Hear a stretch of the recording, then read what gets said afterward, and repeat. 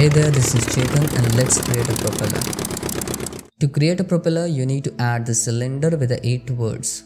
Then go to the edit mode, select this face loop and then E to extrude it and extrude it along its normal in this way. Then turn on the transform pivot point to the individual origin and then scale it along the X and Y axis. Then change the transform pivot point to the bounding box and then rotate it into the small tick ring. After that, you need to add the center loop cuts like this. Then turn on your X-ray mode and with the cross selection, select these edge loops and then rotate them into the small angle. Then Ctrl B, add a bevel on them. You need to add a 2-segment bevel at there and give the right bevel width. So we will get the curved blades. After that, you need to rotate this bottom words little bit in a small angle. Then you need to deselect the words like this and then rotate them into the small angle. Just rotate them. You need to create a pretty good curved structure at there for the blade. So that's why you need to select these edge loops and you need to rotate them into the small angle because we want a pretty good decent looking curve form on the blades. So refine the form of the blade. Then you can select the form and then scale it along the Z-axis. After that, you need to add the subd modifier and you need to start to add the loop cuts on it, supportive loop cuts, to maintain the good form. So just with the insert edge loop, add supportive loop cuts.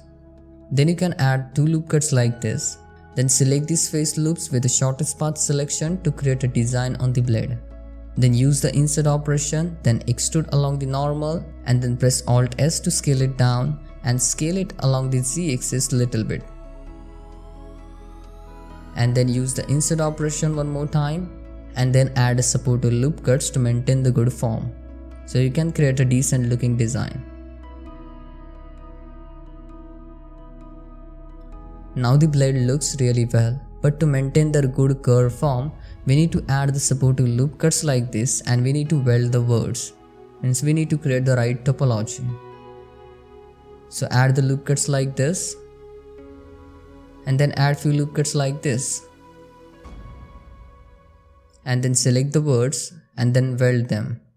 And then you can select these edge loops and then Ctrl X to dissolve them. So we can maintain the good curve form on the blade. Then we want to create the center part of the propeller. So that's why you need to add one more cylinder with the 16 words. And then try to create a decent looking design at there. Play with the form of the cylinder. I'm using simple insert, extrude and transform operations at there to create that form. And easily you can create decent looking design.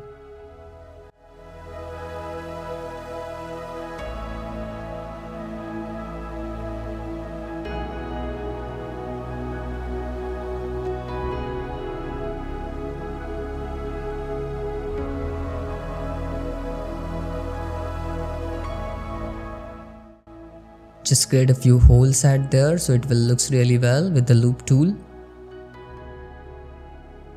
And then take the symmetry along the Z axis. And you can see that looks really well. There you go, you got a decent looking design, decent looking propeller. So in this way we can create this kind of propeller. So that's it for today. Thanks for watching. If you like this tutorial then hit that like button and subscribe to our YouTube channel. Bye bye, so next video, take care.